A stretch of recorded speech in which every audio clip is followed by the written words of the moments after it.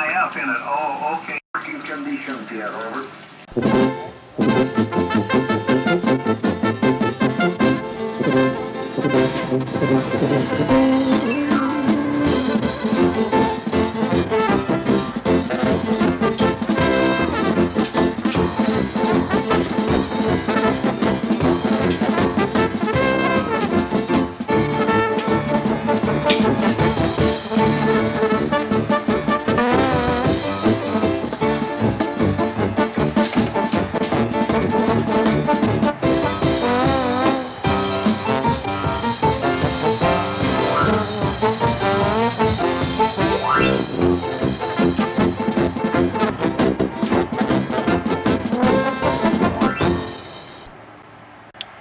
Well, a high tower is probably the best vertical you can find on the market. Structurally, it's very, very strong. With a good cement base, you know, you shouldn't have any problem.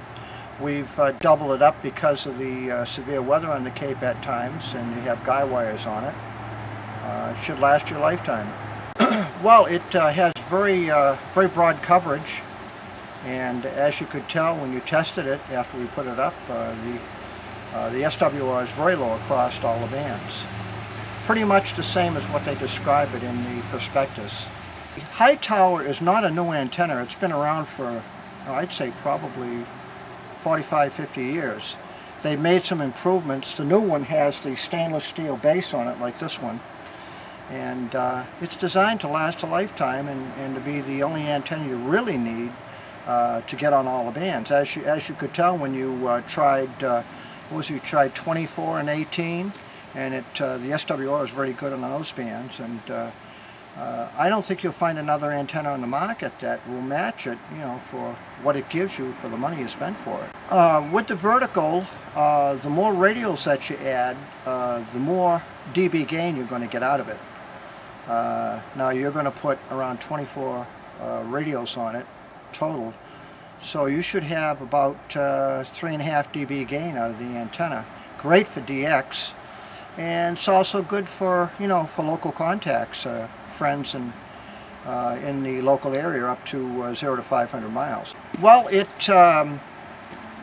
the vertical, obviously, half of the antenna is above ground and half of the antenna is underground with your radials, and because of the angle of radiation, you get very, very good DX. Can you tell me, why did you guy this antenna? It doesn't require to be guyed. Well, because of the erratic weather we've been having in New England the last few months, I thought it's a good safety factor just to put some guys on it. That way it protects your investment. Why did you use nylon rope? Well, you have a caustic atmosphere down here on the Cape, and the nylon stands up the best to this type of environment. So that's why I recommended the nylon. The idea of the ground rods is to lower the ground resistance. The lower the ground resistance, the better the antenna is going to work against ground, period. But aren't radials enough? No, you should have at least a minimum of 3 ground rods. Recommended would be about 5 or 6 ground rods. But it will work respectably with 3. But you should have at least 3. Well, you've seen Don W1CIA put up my high tower vertical. He did an excellent job. Now let's see how it performs.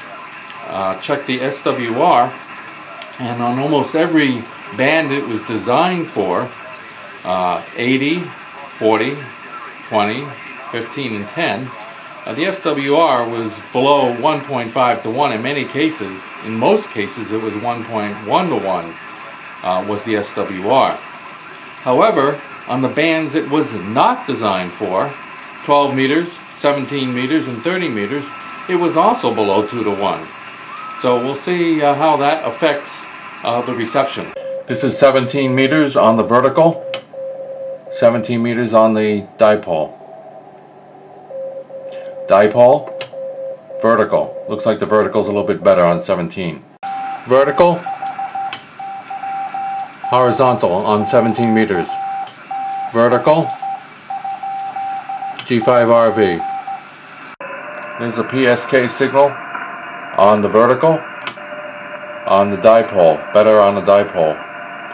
On the vertical, on the dipole. That looks about the same.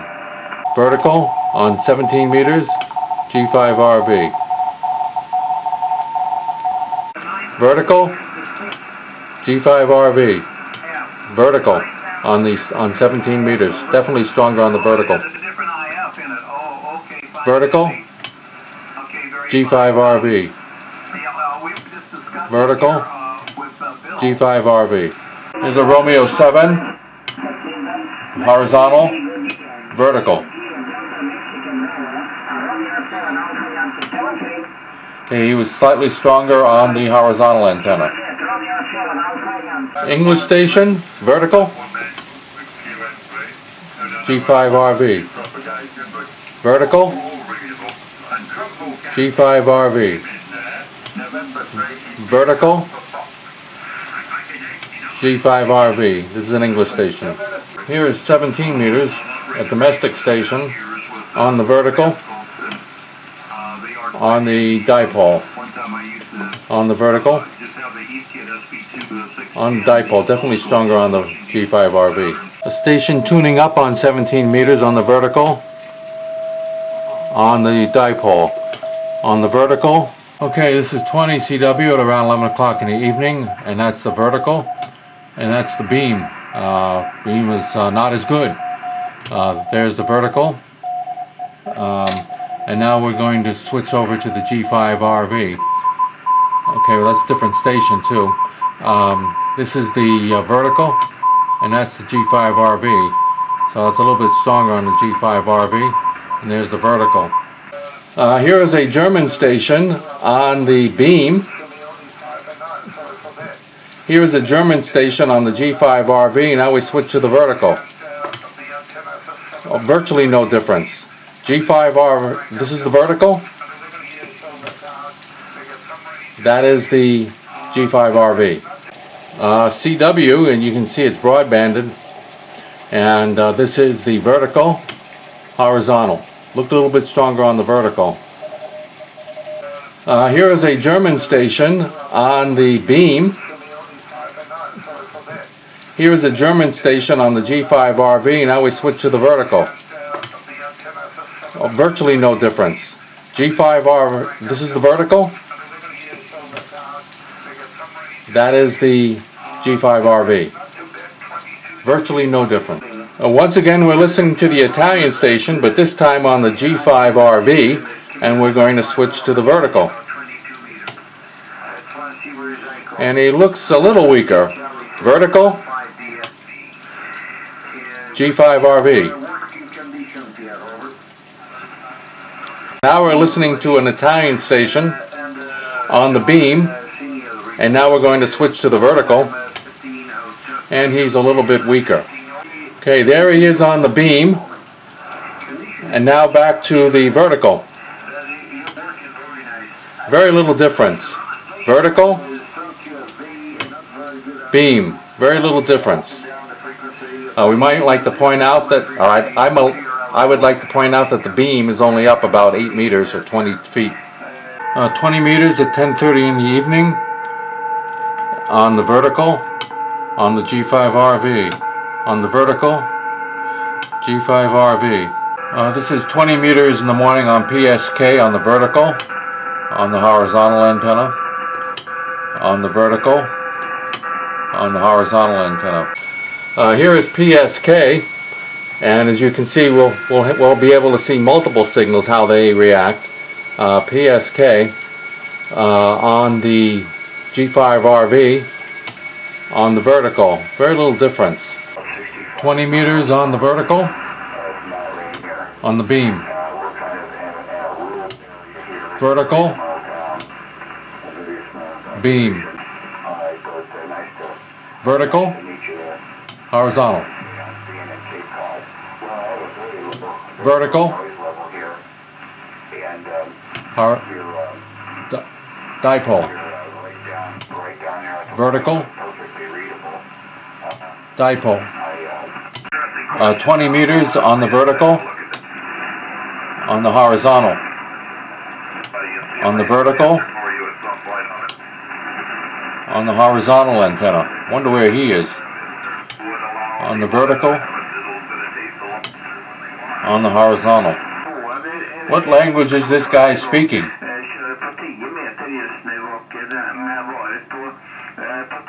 This sounds like another French station. G5RV.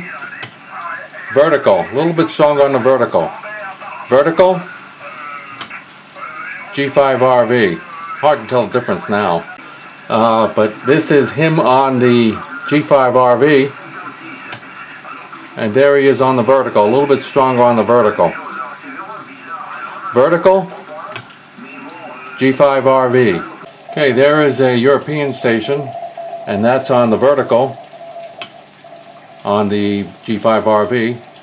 Back to the vertical, back to the G5RV. He stopped calling.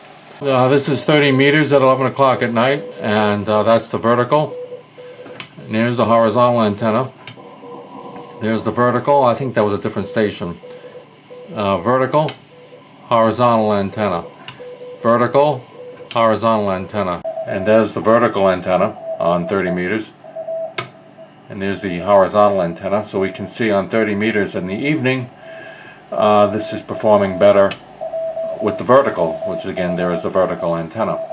This is 30 meters where the band is not designed for this, or the vertical is not designed for 30 meters. And right now we're on the vertical, looking at a number of CW stations. And now I'm going to switch to the G5RV, and definitely weaker on the G5RV. Back to the vertical. Vertical, G5RV. Okay, now we're on 40 meters on the vertical. We switch to the G5RV. Definitely stronger on the G5RV on 40 meters. Here, still on 40 meters in the evening, 10 o'clock. There's the vertical antenna. And there's the horizontal antenna. Slight advantage to the vertical antenna. Okay, it's at 10 o'clock. This is 40 meters. It's a YU1 that's talking. He's not too strong. And there he is on the vertical. And there he is on the dipole. Back to the vertical. And there he is on the dipole. Very little difference. This is 80 meters or 75 meters, an AM station on the vertical. And now we switch to the G5RV, a little bit stronger. A lot of QSB. Back to the vertical. Back to the horizontal antenna. And here is 80 meters at 10 o'clock in the evening, an AM station. And that's on the vertical. And that's on the horizontal antenna. Definitely stronger on the horizontal antenna. This is 80 meters at 10 o'clock in the evening. 10:30 in the evening. That's the vertical. That's the horizontal antenna. Back to the vertical antenna. Challenge you to see the difference. That's the vertical antenna. That's the horizontal antenna. Horizontal. Vertical. 75 meters. G5RV. Vertical. Definitely weaker on the vertical. In Romania, it's a few hours